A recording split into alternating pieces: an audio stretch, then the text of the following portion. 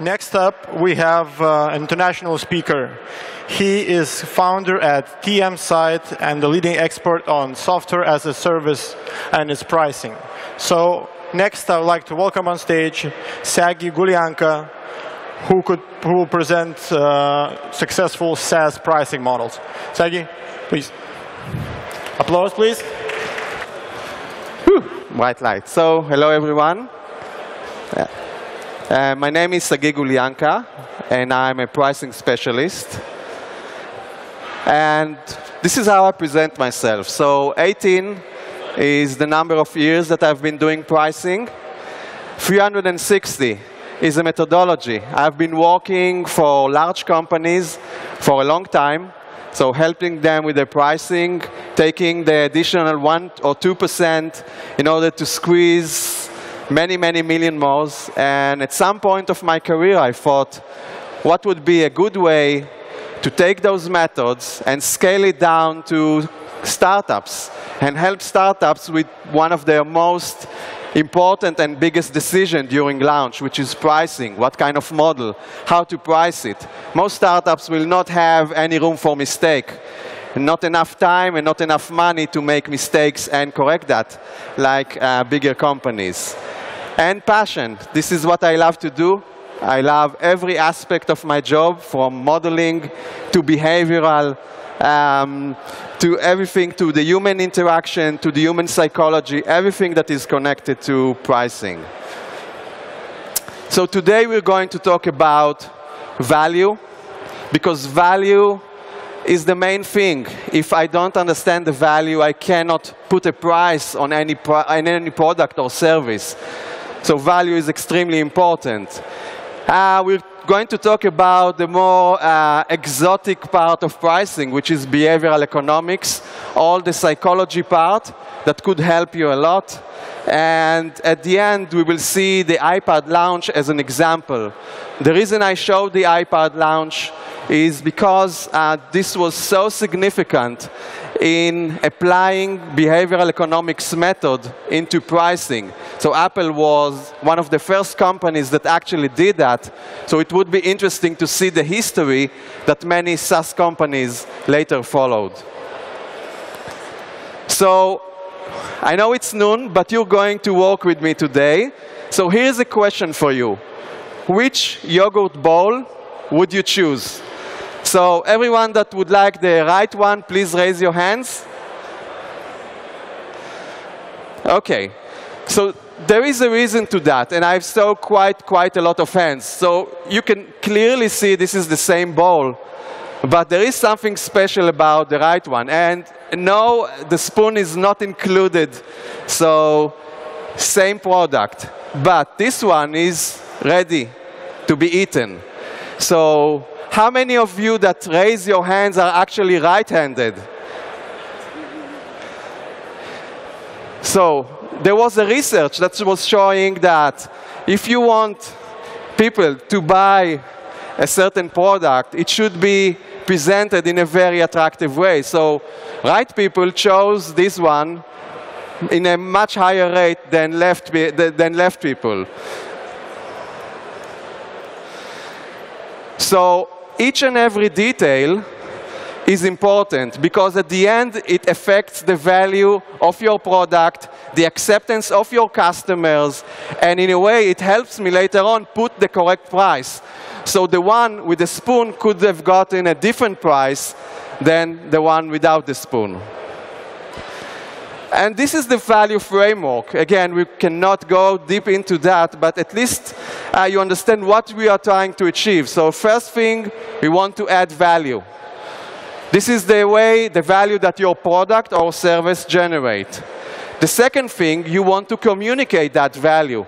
So what's the message behind it? Are you reaching your customer with the right message? And the third part is put a price on a value. On the customer side, so you need to drive the value. Sometimes you do, sometimes you don't.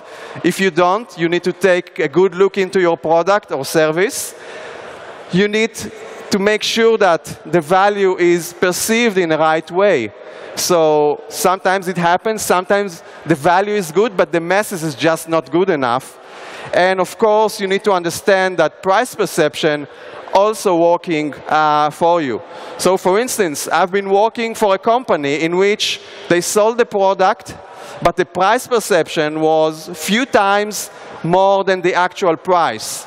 So basically, they just didn't communicate, pricing was too complex, and because of that, people didn't buy the product. So the challenge was to change the price perception. So some companies fail in adding value and communicating the value. What would be the next step for them? Drop the price, which would be just a big mistake, destroying value. If the problem is the add value, you should go to the adding value. If the problem is communicating the value, you should communicate it better.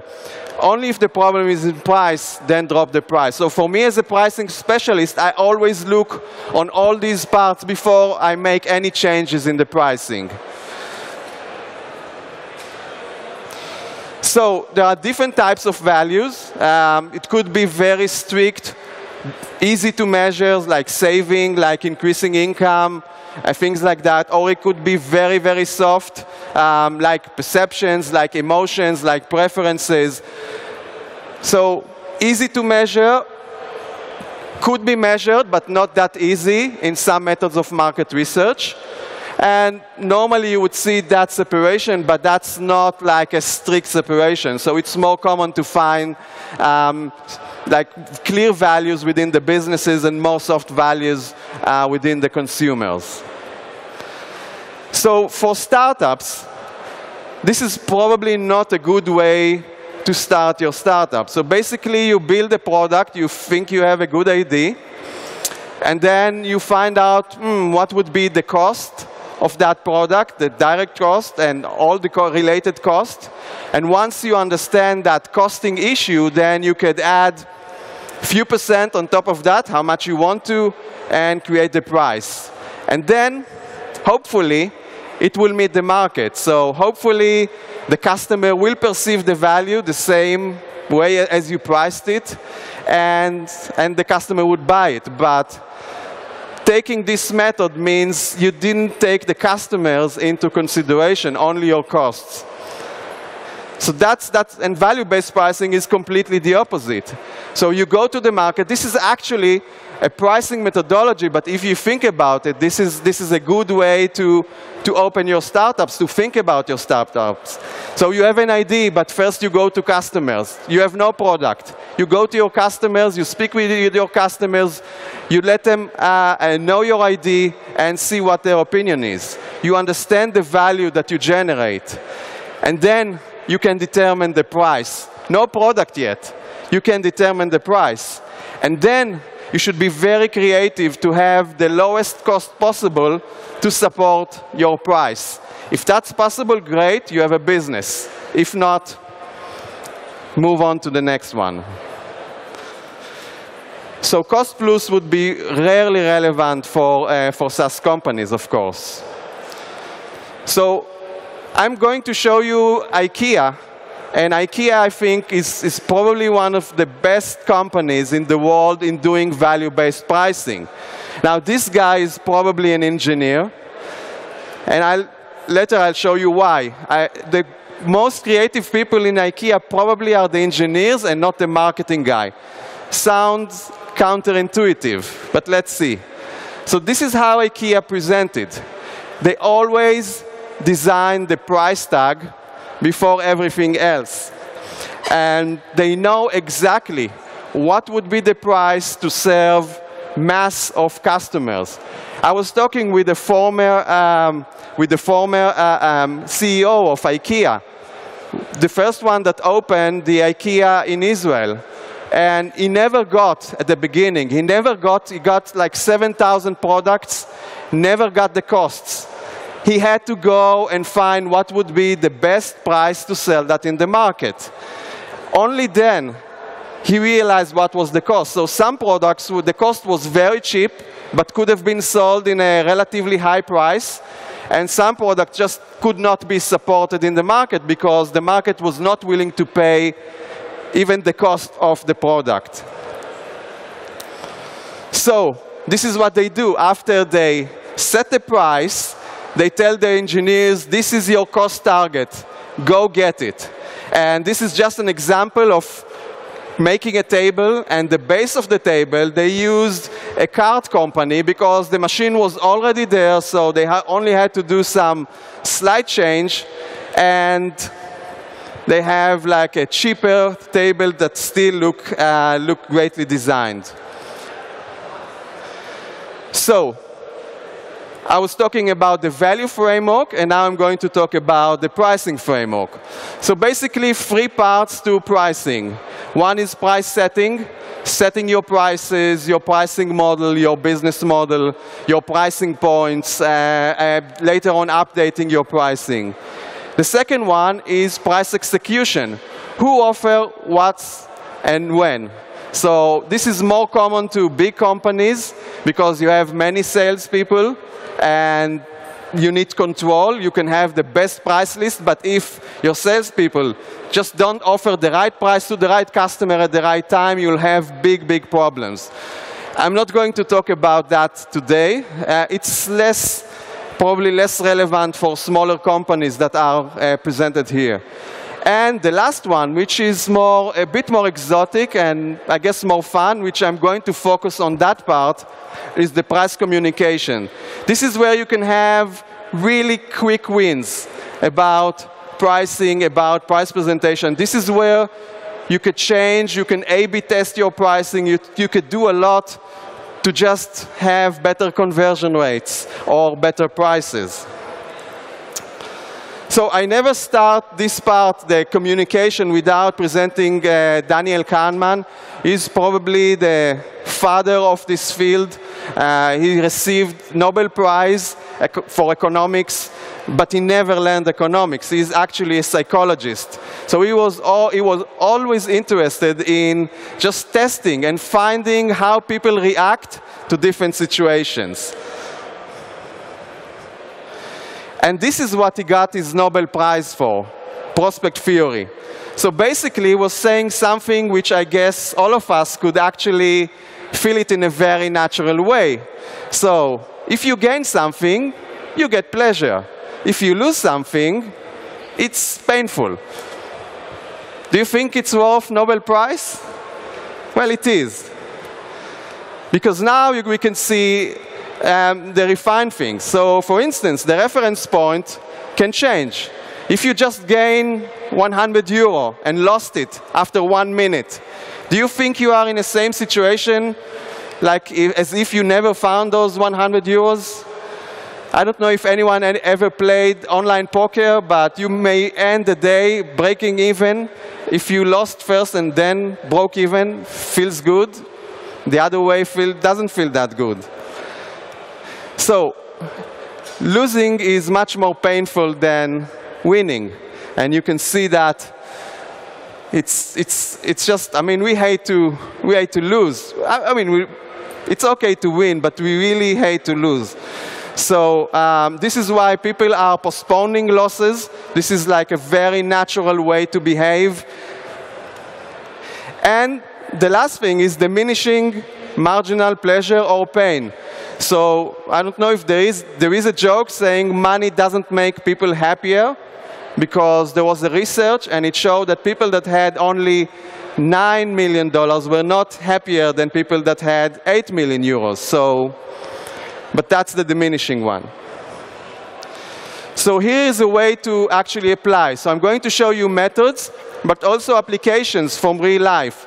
So in this case, this is a credit card company, and instead of telling you that if you get a certain amount of credit, you would get some present or some money back, they are telling them, okay, this is the money and it's already in your bank account. Now it's yours to lose. and of course the reaction was much, much better. I mean, I've used the same method, for instance, for telecom, for prepaid customers, and there is a way of telling you will get 100 or 50 euros credit if you stay with us, and instead we actually said, you already got those 50 euros. Now, you can leave if you want to, but maybe you can stay a little bit more to spend it. And of course, it was very, very effective. So, here is an experiment that really assisted to identify this theory. So I will ask you a question. I will actually ask you quite a lot of questions. So just think for yourself. Be honest with yourself. There is no right or wrong here, just your selection. So here is decision A. You can earn now $1,000 or euro, or you can take a chance of 25% to earn $10,000. So who chooses one? That's, by the way, I will tell you that later. Let's go to the second one.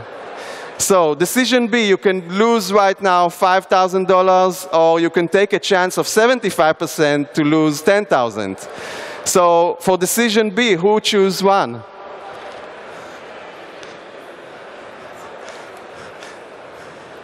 So most people would choose to earn 1,000 and to take a chance of 75% not to lose because of that hate. But I realized that I'm in a startup venue, so this is a place where people are actually taking big risks. So it always happens to me when I'm on startups, when I speak to crowd like you. So I love it.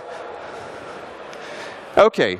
So let's talk about some additional principle and example. This is to build the iPad example. So I want to show you some of the principles and the applications. So another one. So framing effect. Framing is about the message. So the way you construct the message can really influence how customers select and perceive your product and services. So here are your options.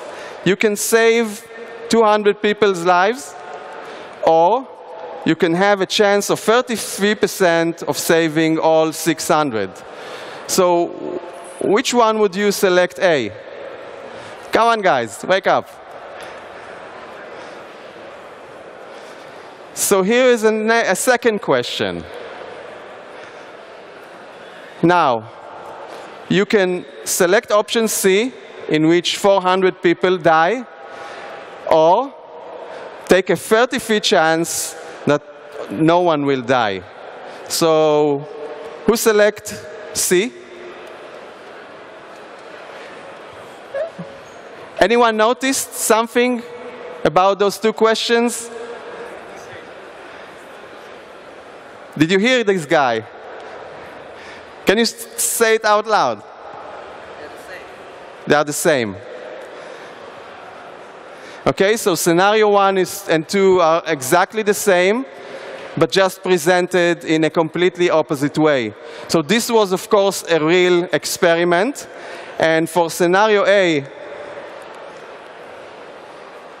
you can see that 72% actually chose, for scenario 1, you can see that 72% chose option A. And for scenario 2,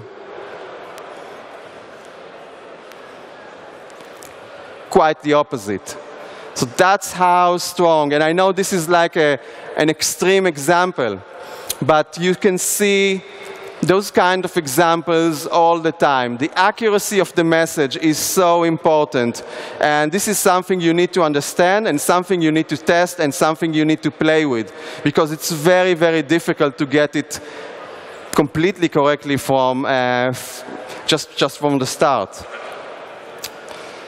So, what do you think about those two products?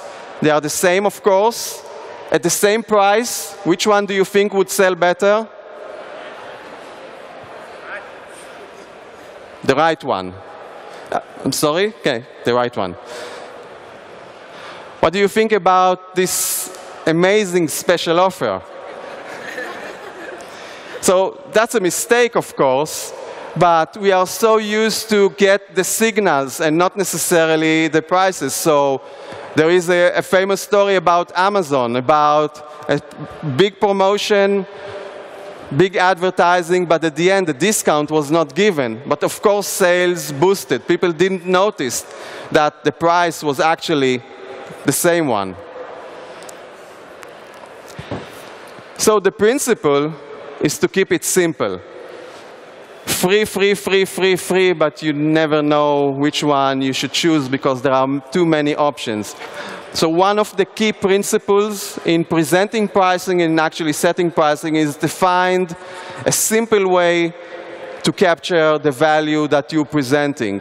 So, of course, sometimes you need to make it a bit more complex to capture more value, but you always need to balance that simplicity with capturing more value. Because sometimes just one price point is just not efficient. So better to have several packages. Question how many. So this is just an example that it personally changed my career. It happened like 10 years ago. And we would just experiment. I thought I was an excellent pricing specialist, but I didn't pay enough attention to the way prices are presented. I was really good in setting prices, creating models, and things like that. So, first of all, yeah, it looks a bit old, this ad.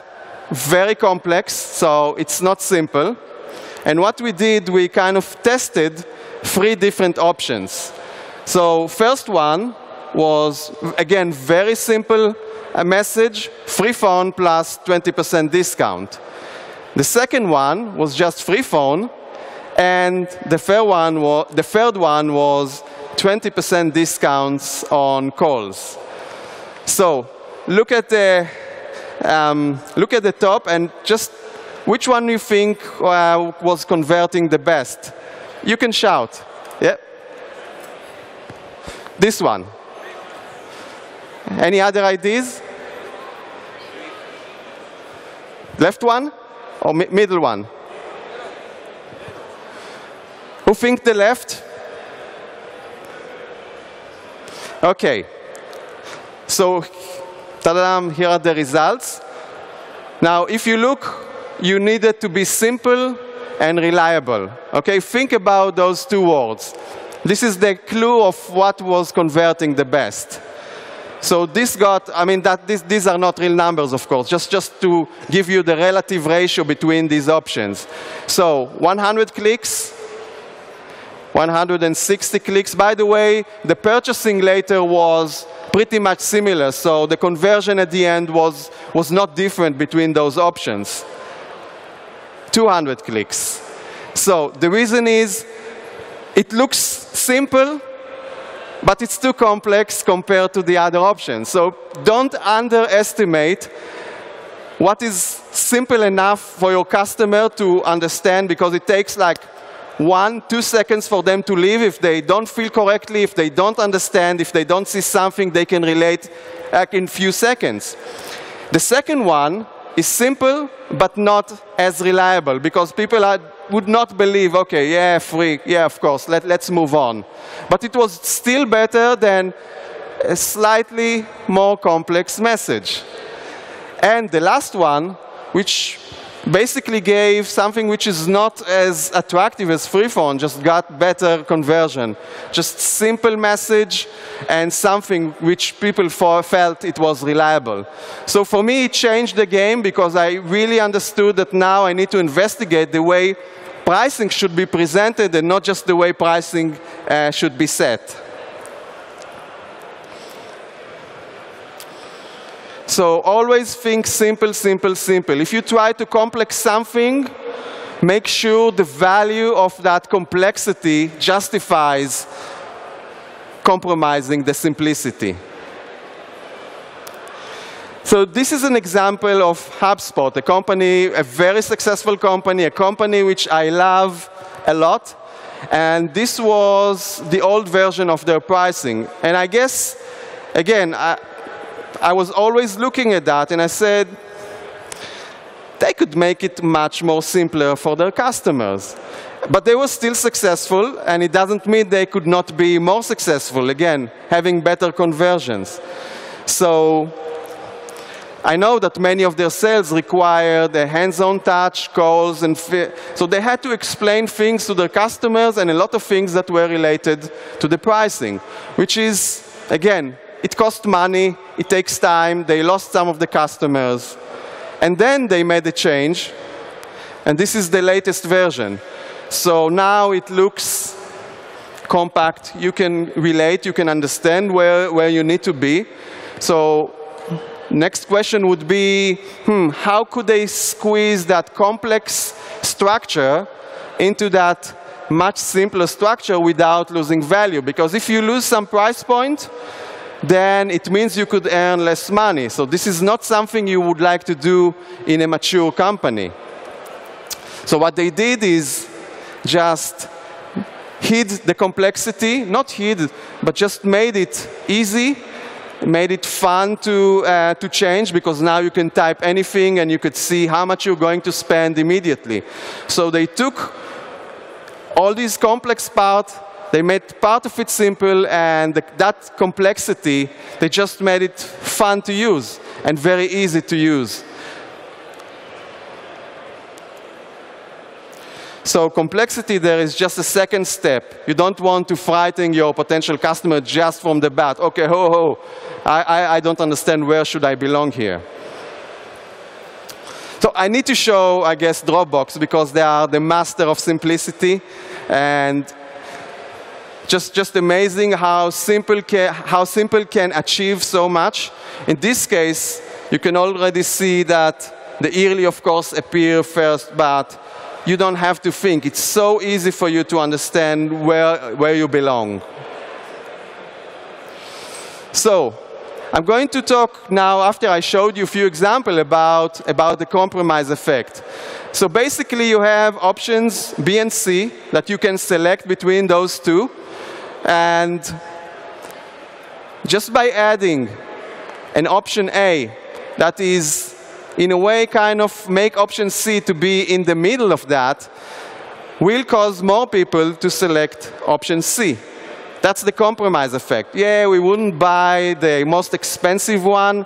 We wouldn't buy necessarily the cheapest one. A lot of people actually opting for that middle option. So this is a hamburger example. So if you sell one and a double,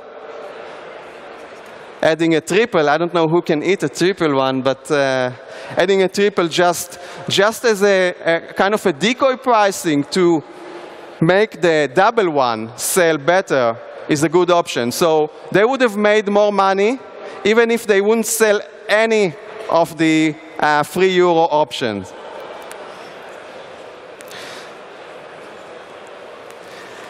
So here is another example. This is the crazy egg example. And it looks kind of a classic structure for SaaS companies. So you can see 3 options. They highlight the middle option as the most popular. Now I can tell you that in most cases that's not true. In most cases the initial one is the most popular, but they still want to attract some people to choose that. But it's rarely. You always see those entry points which people enter the basic one, and you have like a mass of people there, and only few of them would then upgrade. So in a way, it's simple, but the price points are not actually balanced here.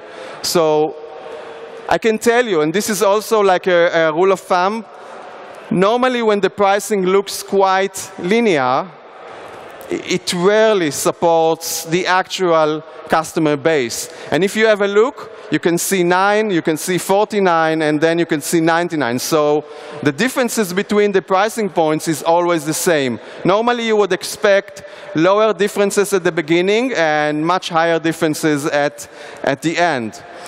So, but that was the old one. So basically, they did two things. One was, OK, if that was not simple enough for you guys, if you stayed enough time, like 1 minute on the pricing page, there would be a pop-up. And now they would show you a simpler version just to make sure that you understand and you didn't miss anything and you're not too confused about the pricing. So it's always about trying to make it simpler for the customers. So this is one direction, which was not that successful. Because this is what happened later on. A fourth option appeared. So first of all, what I'm trying to convey here, you may find and see like a common way of doing things. But at the end, it's just a matter of your own business, your own details, in order to really understand what's correct for you. So in a way, the list is just like a good way. It's a good way of, in a way, good way of, as a starting point for you guys. But you should always test things, and you should always find the things that are appropriate to your business.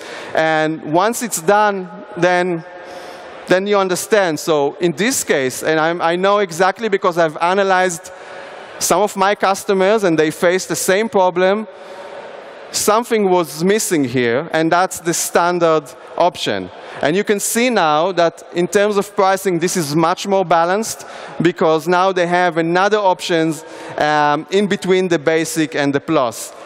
So in terms of customers, this is how such a curve would look like.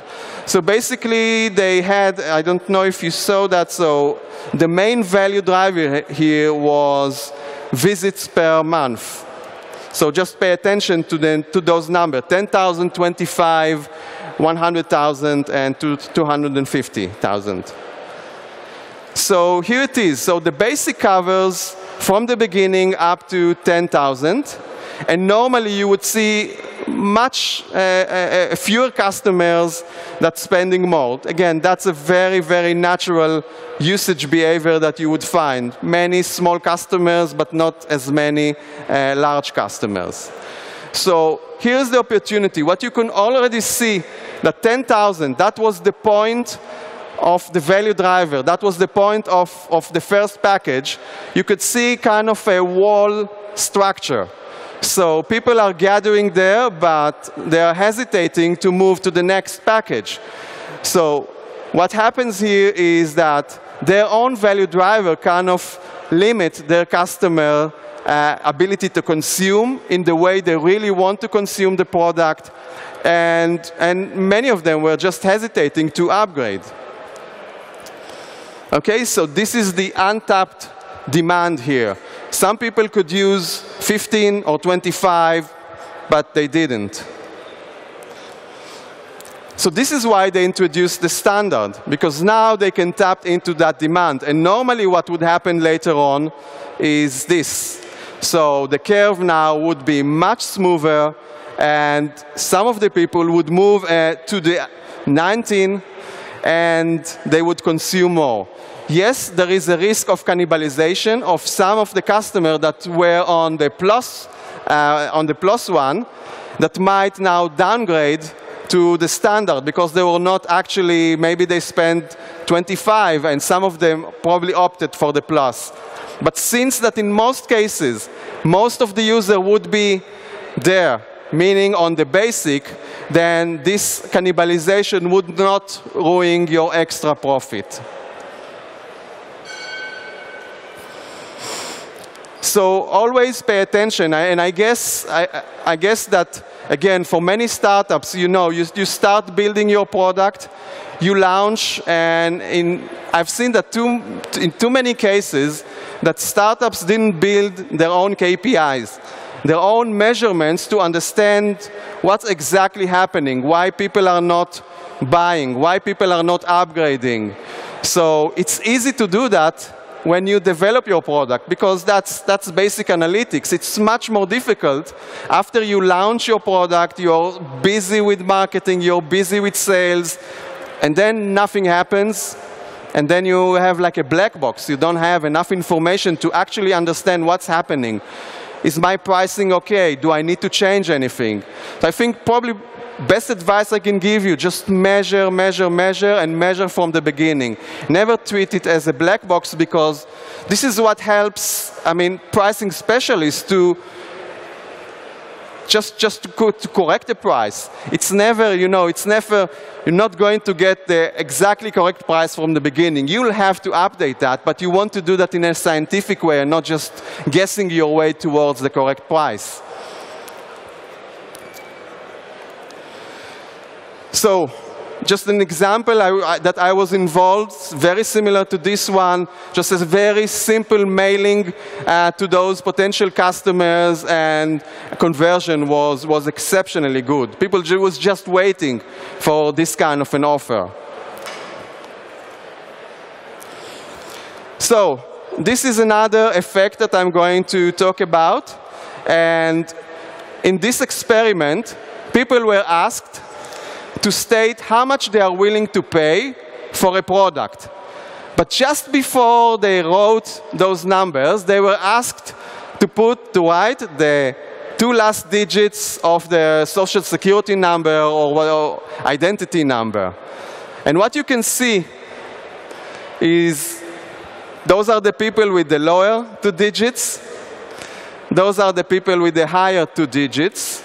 And amazingly, the people with the higher 2 digits actually were willing to pay more.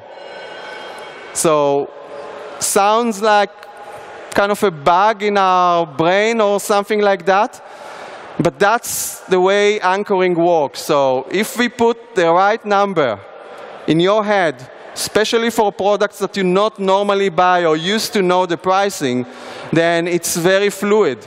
So, if you launch a new product, in many cases, you guys startups, you don't have any direct competition. And in many cases, I've seen too many startups that's actually trying to sell themselves a bit short. So think big, think based on value. If you create significant value, you should be pricing that way. You should be say those high numbers, because then you will be able to get higher prices. So customers have no idea how much they're willing to pay for new products. They have no idea. And Anchor might be a bit irrelevant. Again, when I go to my local deli and I'm on the line and I have like a number for the line, that number is never 19. It's always 786. And the reason, they just want me to buy more, because now I'm exposed to that higher number. So this is an example, Wix, which, first of all, I love this company. The reason is that I know they are doing lots of testing. So when you see their prices, you know it has been tested quite significantly. So anchoring works in 2 different ways here. First of all, Wix is a freemium product. Can you see the free option here? Well, it's not here. It's in a different page, because they realized when you put the free option together with the premium option, conversion was just not as good. People that were anchoring in their mind to free, and so the other prices were less tempting to later on actually upgrading to a paid version. So this is why the free is not there anymore, although the freemium model is still the model that Wix uses. So this is one anchoring effect. The second anchoring effect, if you can see, the prices are presented right to left, which is a bit counterintuitive, because at least until a few months ago, 1 year ago, most prices were presented left to right. But if you can test it and find that it's more effective, then this is what happens. And the reason it happens is that most English speakers would first look at the higher pricing point, because their eye is very trained to read left to right and not right to left. And once they anchor themselves to the higher price, they will be willing to pay the lower price. And it's just better than anchoring to the right side. So free is not here. Now, one slide about freemium. I guess I cannot speak about pricing without just mentioning freemium, because freemium is so debatable, because it's a good model. Some companies have seen huge success, but nowadays many talk about the Dropbox effect. So many follow Dropbox in adopting freemium without considering some of the effects that could hinder their success. So there are much more failures than successes in freemium. So first of all, it's also a matter of definition. So freemium normally provides some good value for free. So what's good value? It's something you could do. Your initial needs are actually met with that free option. And this goes with Gmail, Dropbox, LinkedIn. Most guys would not need to actually upgrade. It requires significant amount of traffic because conversions are quite low. I mean, you can have, like, best conversion I've seen from free to paid is like 7%. Most would struggle to gain 1 or 2%. So it requires huge amount of traffic. Can you bring that amount of traffic? Do your target audience is just big enough? Because sometimes I've seen companies that actually opting for free, but their market is just not big enough. So when you make those conversion calculations, you understand that they have no chance. And it takes time. So for instance, Wix is a company that made freemium very successful. They succeed with this model, but Wix raised tens of millions of dollars. So they had lots of dollars and lots of time to make freemium work. It didn't work from the beginning. I don't know how many companies today can manage to raise those kinds of money, this kind of money, and actually have the time to learn. Because you never start with optimal. It takes time to learn. And so, just to be clear, I know some B2B companies use freemium model. But for me, it's not like a pure freemium model, because some of them would give very limited value for the free version. It's more of hooking. So just to give you an example, I've been working with SDK companies. SDK is just like a program that if you develop apps, you could use that. So they want customers to use their SDK, because replacing this would be very difficult. So it's very sticky. They want them to start for free, but then they limit. So if you start doing any business, you're getting many users, you immediately start to pay. You cannot use the free version just to make your initial business. You will have to pay very quickly. Freemium is hard labor. So if you don't have the right set of mind, the right organization to optimize the funnel always, all the time, then it's failure waiting to happen. So it's a question of the entrepreneurs. It's a question of the team. Is that team geared? I've seen teams that are just not geared to do that daily hard work of optimizing each and every day. I mean, you need to get the right infrastructure, the right people. Sometimes the programmers, if they made a change, they could see that their change actually gained or had a better conversion for the company. So it's like the entire company is geared towards optimizing in freemium. And it's very important to understand that your additional dollar is still effective, because sometimes you find that you kind of, you're not being as effective as you were in the market, and then that's time. If you had this kind of curves, that's the time to move to additional market, because that extra dollar now, that extra marketing dollar, would be more effective if you move ahead. So this is how it began. Apple. And this is the first iPad presentation. And the first iPad presentation was special because it was a new product, new category.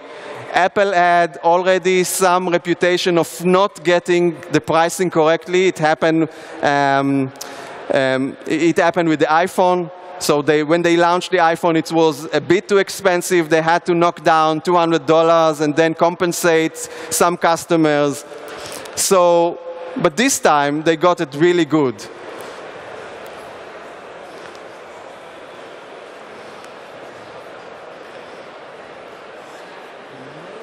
Sound? What should we price it at? Okay. Well, if you listen to the pundits, we're going to price it at under $1,000, which is code for $999. When we set out to develop the iPad, we not only had very ambitious technical goals, Anchoring.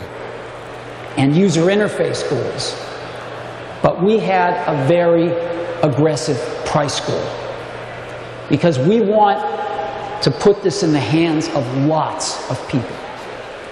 And just like we were able to meet or exceed our technical goals, we have met our cost goals.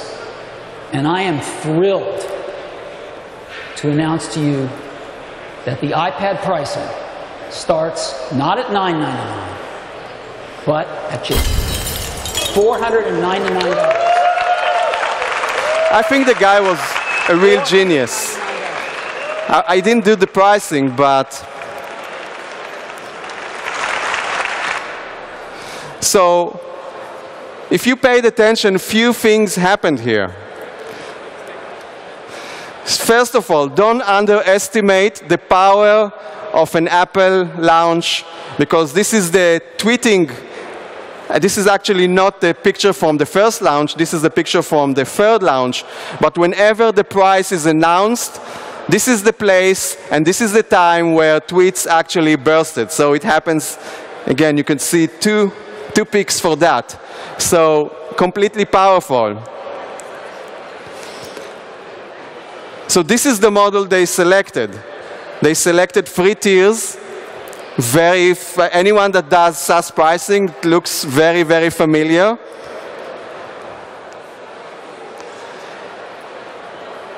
Okay, so which one you think is selling the best? Apple doesn't publish actually details. Just shout if you think. So normally, from the little information I could gather, the middle one, the 32, would sell best. If you remember the compromise effect, one is too cheap. I'm sorry, one is just 16 gigabytes, it's not enough. One is too expensive, so 32 is kind of the middle ground. And that's the one that normally misses first from the stores. So initial anchor was $19.99. That's the way Apple presented it. So it didn't say, listen guys, we really tried hard to make it $300, but it was a bit expensive, and then we had to raise the price. No, he put the anchor high, and then $499 looks very, very cheap. So anything below that looks cheap, because that was the first announcement of that product. He needed to use that anchoring effect to make people feel they're getting a good bargain for their money. Now, nobody knew how much they were willing to pay for that product. That was a completely new product. So they just decided for everyone. The lower price is always used to get a better price perception. So starting at, that's a good message. And this is the message that Apple also used. I don't think they want to sell too much of this 16 gigabyte Wi-Fi, but they got reduced functionality, this reduced functionality enough to have a very special pricing point, which is the 500 pricing point. So that point feels, again, a lot cheaper. And compromise effect. So 32 is probably the sweet point. This is the one that sells the most. And simple. How easy it is to understand their pricing model. How easy it is to select. No barrier. Just simplicity. And again, they were kind of the first that realized and applied those behavioral economics principles into their pricing. So that's it. That's me. Feel free to connect in LinkedIn. Feel free to approach me. I'll be happy to take some questions.